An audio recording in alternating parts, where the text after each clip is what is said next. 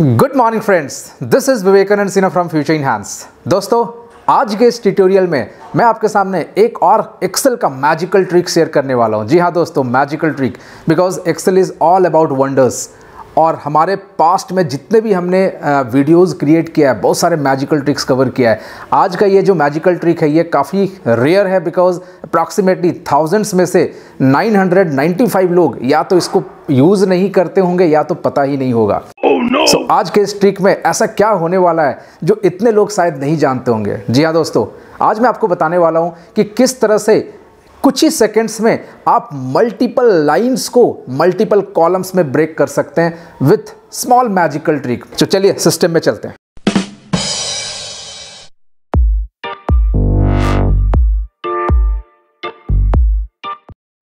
Now friends, this is the file which is having one sheet, data sheet है। और data sheet में भी अगर आप देखोगे so we have multiple types of records here, multiple records है।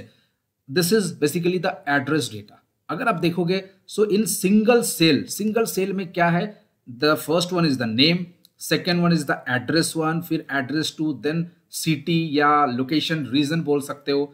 Now the state, pin code and the country. इसी तरह से the data is there into multiple cells and single cell contains is data of a single person. और वहां पर multiple line items में वो data splitted है, मतलब नीचे नीचे आ रहा है। And this is not multiple रोज, ये सिंगल रो में मल्टीपल डेटा है। Now how to create this type of data. आपके दिमाग में आ सकता है कि ऐसा डेटा कैसे बना सकते हैं, मैं वो भी आपको बताता हूं। So this can be done with the help of this trick. So let's write Amit. अगर मैं यहां पर एंटर प्रेस करता हूं then it will move into the next row. मैं क्या करूंगा, I will press alt enter. Now I can write, let's 12 by 458. I can write, let's say Delhi. So ये इस तरह से डेटा प्रिपेयर होता है, this one. So this is done with the help of Alt Enter. Now I am not saying कि ये भी Alt Enter से बना हुआ है। अगर किसी ने मैनुअली क्रिएट किया है then this has been done with the help of Alt Enter. नहीं तो ये मैक्सिमम सॉफ्टवेयर से जब हम डेटा फेच करते हैं सो कुछ इस तरह से भी आ सकता है, which is the single data is into multiple lines in a single cell only. Now अगर आप यहां पर देखोगे in the address bar, so I am getting the name only, Amarjeet Singh, Sachin Kumar Sharma, Mohit Mallik, Deepak Sharma, Kritika Bhatnagar, this one. So there are multiple items और उसमें सिर्फ नाम दिख रहे हैं, बाकी एड्रेस नहीं दिख रहा है।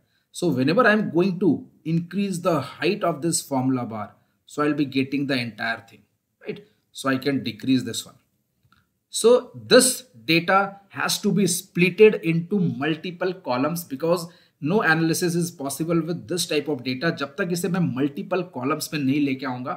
So now friends, अगर इसे हमें multiple columns में split करना है then we have to do it manually। लोग manually करते हैं, हालांकि मैं भी किसी टाइम पहले manually करता था। manually लोग कैसे करते हैं, यहाँ पर manually नाम को copy paste करेंगे like this, देन फिर एड्रेस आएगा इधर, देन फिर आएगा city, state, something like this, multiple columns में आएगा। And this is not possible for big data. अभी तो चलिए हमारे पास 12 रिकॉर्ड्स है, 12 लाइन आइटम्स है या 12 सेल है, then we can do it manually. But अगर मेरे पास 1000 लाइन्स आइटम है, मान लीजिए इमेजिन 1000 लाइन आइटम या 10,000 line item, even 200 line item, उस केस में भी काफी दिक्कतें होंगी अगर इसे हम मैनुअली करेंगे। और मैनुअली करने में सबसे ज्यादा चांसेस होंगे गलतियां होने का, पता चला कहीं का कॉपी कहीं पेस्ट हो गया। Now what we have to do, we have to do this with the help of some automated methods, because Excel is all about automation. सो आज हम देखेंगे कि किस तरह से इस डेटा को विद इन फ्यू सेकेंड्स, जी हाँ दोस्तों, फ्यू सेकेंड्स में हम इस डेटा को स्प्लिट कर सकते हैं। नाउ जब भी स्प्लिट करने की बात आती है तो सबसे पहले दिमाग में जो आता है that is text to columns, right? text to columns.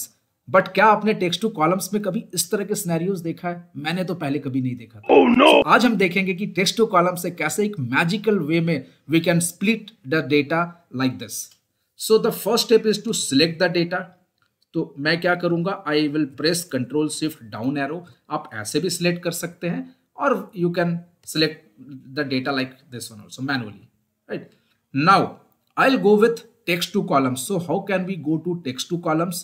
So the first way out for going to this is to data tab, or data tab mein there is text to columns, this one. And the second thing that I prefer is the shortcut which is Alt DE. Yes, Alt DE हम one after another press करेंगे, तो Alt DE. So I am getting this text to columns. Now in this text to columns we have two options. हालांकि आप लोग use करते हो तो आपको पता होगा कि ये दो ऑप्शंस किस लिए, मैं थोड़ा सा एक बार ब्रीफ वे में बता देता हूं. The first thing is the delimited. Delimited का मतलब किसी कैरेक्टर को रीड करके you can split the data, such as comma, space, dot, underscore वगैरह वगैरह. The second thing is the fixed with. Fixed with का मतलब क्या हो गया कि लेंथ स्पेसिफिक आपको स्प्लिट करना है, जैसे फर्स्ट 3 कैरेक्टर्स हो गया, नेक्स्ट 5 कैरेक्टर्स हो गया, समथिंग लाइक दिस. ये तो हमारे लिए यहां पर एप्लीकेबल ही नहीं होगा because everywhere the length is different. Now we have to go with delimited, but delimited में भी क्या करना है, let's see. So I will just select delimited. Next, so here I am getting different options. So tab तो होगा ही नहीं because ना तो टैब होगा, ना सेमी कॉलन होगा, ना कॉमा, ना space. So what I will go with others. और अदर्स में भी क्या मैं कैसे करूंगा, because this has been done with the help of alt enter. Alt enter को मैं यहां पर कैसे लिखूंगा, बिल्कुल लिखूंगा कंट्रोल जे. देखा आपने, magic.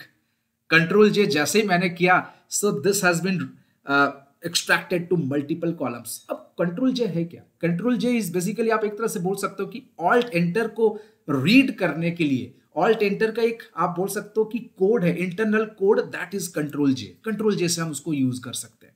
Now this has been done. I will go with next step.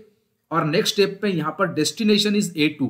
I will just change the destination because ये ओरिजिनल डेटा को हटा देगा. मैं ओरिजिनल डेटा को अभी रखना चाहता हूं for the time being. So I will go with C2. C2 से स्टार्ट कर देंगे करना. I will just select a single cell. Now click on finish. Done. देखा आपने किस तरह से the data has been splitted into multiple columns. Now what I can do, अब क्या कर सकता है, I can remove this one. So I will just select the column और उसको डिलीट कर सकते हैं. Even I can go with control minus. Done. So let's go with this one. मैं इसको ऑटो फिट कर देता हूं. Auto fit I have done.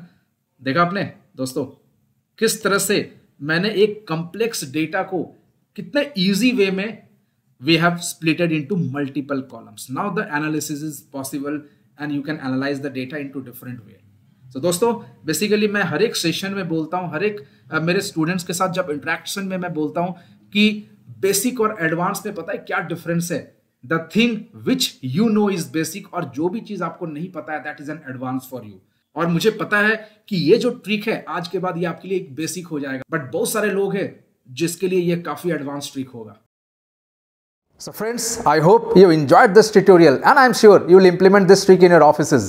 अगर आपको ये tutorial अच्छा लगा तो like करना ना भूलें and please share this video with all of your friends and colleagues. अगर आपने अभी तक हमारे YouTube चैनल को सब्सक्राइब नहीं किया तो please subscribe this channel and please share this channel with all of your friends and colleagues because ये आपका चैनल है and आगे आने वाले टाइम में हम ऐसे ही छोटे छोटे ट्रिक्स कवर करते रहेंगे. Now you can download this file from the link given in the description box. Till then, take care, bye and have a great day. Let me take you for a